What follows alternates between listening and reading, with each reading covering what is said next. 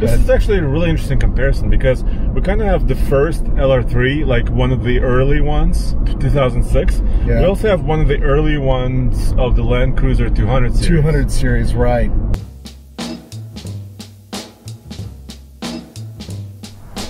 On this episode, we're gonna find out which Overland SUV is best for towing. That's right. We have a 2008 Toyota Land Cruiser that we've customized ourselves, and we have a 2006 Land Rover LR3. Both of them are very good off-road. Well, let's take them on the highway, do a 0 to 60 with a trailer, and figure out what's what.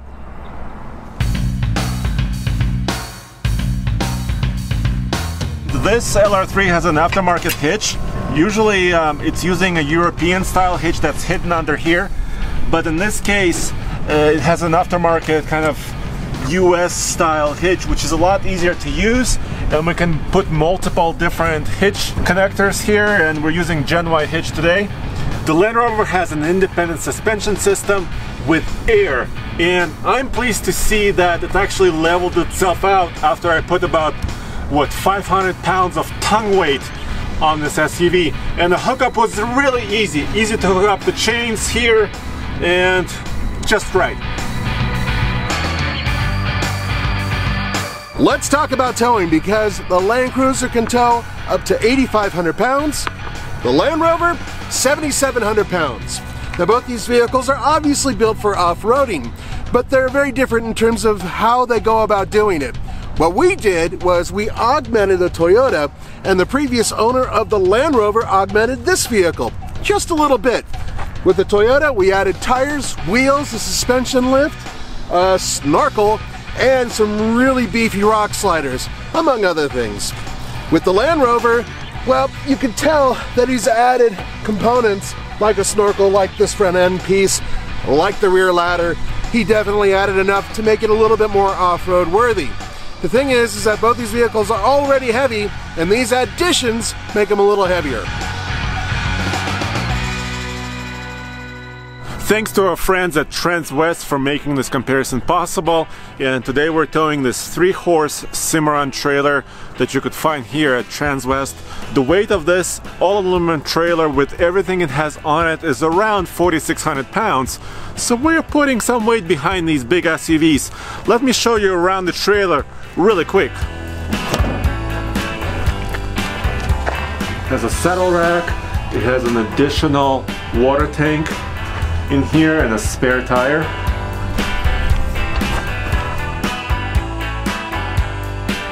And check out Transwest using the link below for your truck, trailer, and RV needs. Neither of these SUVs is really purely built for towing. I mean, they're more off-road focused, right? Yeah, but when you look at what they're built, you know, what's underneath, then the Toyota is much more of a truck. Right? Yeah, it has solid rear axle. It's really based on a truck platform. Yeah, well, let's see how this, air suspension deals with this, right? Because it's supposed to be comfortable, right? Yeah, and so far it's not.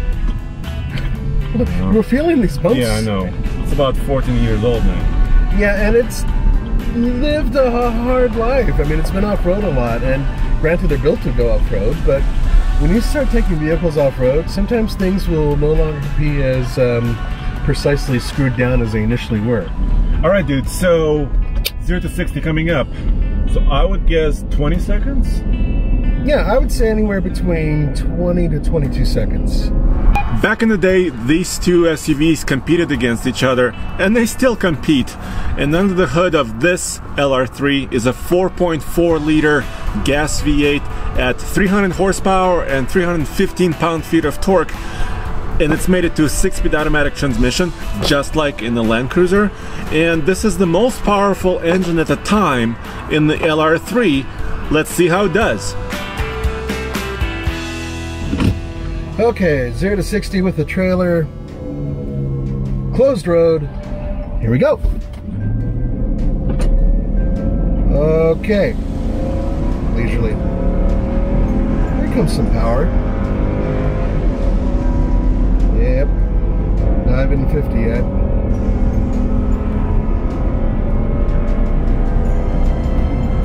Okay. There we go. 20.74. You see that? It was a good test of the brakes too. Well, there you go. Not bad for an old vehicle that really wasn't built to be a tow rig. So how did this thing perform under speed with the trailer? First of all, it did better than I expected. Okay. I expected a little bit more sway. Even at 60 miles per hour, not a lot of sway, and that surprised me. Interesting. Yeah, braking worked just fine. I mean, obviously we have, the brake controller, but that wasn't much of an issue either. It was a lot better than I expected. This LR3 is one of our project vehicles, and we bought it with this trailer brake controller already installed, but it is kind of low and hard to reach from the driver position, so eventually we'll relocate it so it's easily accessible.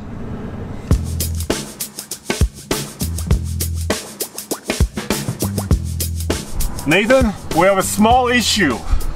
Yeah, we're a little too high, bro. Yeah, so the Land Cruiser has about 2-inch lift, and this is as big of a drop as we have today. I thought it should be just fine. So how about this? I'm gonna put my weight on this as you back up, so hopefully we can get it hooked up. This is as high as the trailer goes. Oh, I see, okay. Sounds safe. Hey there. All right, folks, do not try this at home, okay? Okay, back up slowly. Again. Stop. Yep.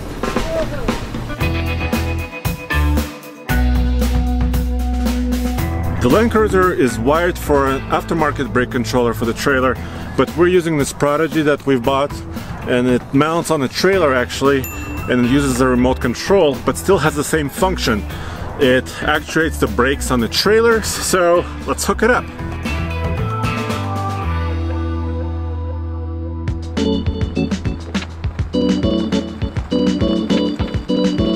The trailer brake controller, I'm assuming, is working? It's working really good, actually. Okay. This is the wireless one, right? Yep, it is the wireless one.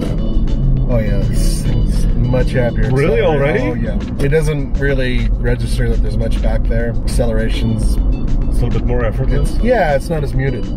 This is actually a really interesting comparison because we kind of have the first LR3, like one of the early ones, 2006. Yeah. We also have one of the early ones of the Land Cruiser 200 series. 200 series, right. And they're both 3-row SUVs, pretty much full-sizers. Yeah, well, keep in mind, this is a similar engine to the one they're using currently inside of the Tundra. Absolutely. And that is a strong engine. Yeah. It's a beefy, strong engine. This is a 200 series Land Cruiser, and under the hood is a 5.7 big burly gas V8 with a factory rating of 381 horsepower and 401 pound-feet of torque, and it's made it to a 6-speed automatic transmission. This engine should be plenty powerful to tow a considerable trailer. All right, dude, well, let's do the 0 to 60s. What do you think? A little bit quicker than 2 to 20? Yeah. I'm gonna say it's at least a second faster. Really? Okay, yeah. I'm gonna go more extreme. Right. I'm gonna say you're gonna do 17 and a half, so 2.5 seconds. Okay. Maybe 3 seconds. Maybe 3 seconds. Okay. Wow. That's what I'll say. Okay, that's what you'll say. Okay. All right. Land Cruiser 0 to 60 with the trailer. Here we go.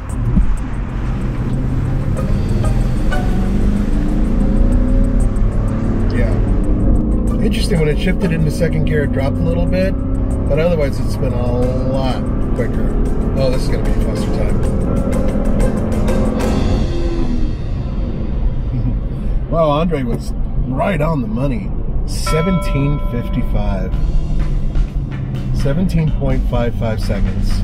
Wow, not bad. Pulls like a freight train. Really did a great job. All right, dude. So how was the higher speed stability in this one? Better. Okay. I didn't even know anything was back there. I mean, look, the Rover did great. This did better in every measurable way. Well, I guess the truck underpinnings in the solid rear axle and just better power in this one won the day, huh? Oh, by the way, what do you think about the mirrors? The mirrors, Much better in this vehicle. I still would like to get extensions if I was going to do this long term, but for short around town driving, I can actually see down the sides of the trailer. So what's the verdict? Which of these used Overlanders is better at towing? Land Cruiser. Well, yeah, of course, it's faster, it's more stable. But you know what? Huh. I would actually take the Land Rover. Because you have problems. No, because it was easier to hitch up. It's leveled itself. For crying out loud, hitch was easy. the one little thing that you always get stuck doing that nobody else has to do, I can understand why you have a love for this vehicle, but otherwise... Also, there is a second reason. Okay.